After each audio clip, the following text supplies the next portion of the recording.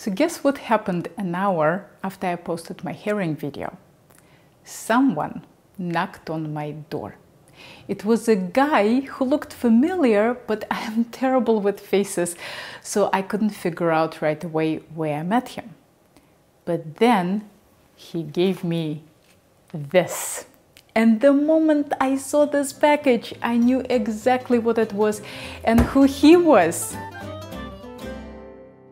The package was herring from the Netherlands, and there is only one person who'd think to bring me this wonderful gift. My student Max, who is from the Netherlands and who lives in a nearby town. I couldn't believe my luck. Max said that he saw my video, grabbed some herring from his freezer and drove over. The herring was simply to die for. It's not too salty, with a perfectly silky texture and no bones. Since this herring is caught so young, all those pesky little bones that I've struggled with in my herring video were way too small to notice, and all the big bones were removed before packaging. It's as easy as opening a package and popping this beauty in your mouth. This herring is so good, I can't bring myself to make herring in a fur coat with it. I feel like I want to taste every little bit of it and don't want anything to hide it. It's like Dutch sashimi. The most amazing thing is that now I can enjoy this herring anytime. Max gave me a website of a company called Vander, Veen's, the Dutch store. It's located in Michigan, but they ship their products all over the US. This herring comes in two sizes, 5 ounces and 10 ounces. The shipping is not cheap, but if your order is relatively large, it ends up being not too bad per package. I'll give you an example. The first order I placed, I ordered 3 packages of 10 ounces each, which cost $45 plus $15 shipping. That's $60 for almost 2 pounds of fish, which is comparable to what my local fish markets charge for any fish that is good enough to eat raw. If you are new to this type of herring, here are some things to know. This herring is meant to be consumed raw. God forbid, don't cook it.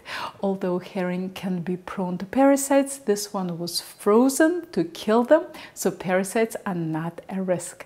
This herring is lightly cured in salt and it helps a little with bacteria, but you should treat it like any other raw fish. Don't keep it in the fridge longer than 24 hours. Either eat it or freeze it.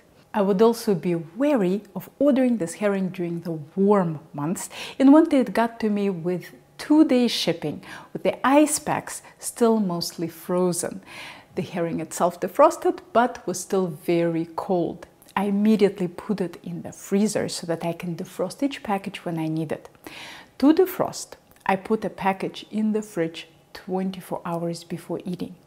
I know that normally freezing and defrosting fish multiple times is a no-no, but herring has 2 things going for it. It's exceptionally fatty and it's salted. Both of those almost completely eliminate moisture loss after defrosting. Maybe I should make more videos about hard-to-get ingredients. You know what else I've been struggling with? Duck breasts. I can't find Long Island duck that wasn't previously frozen anywhere. Unlike herring, duck breasts do suffer a tremendous moisture loss after freezing. If you know where I can get fresh Long Island duck breasts in the Boston area, leave me a comment. Or if you want to show up at my door with a little ducky, I won't say no.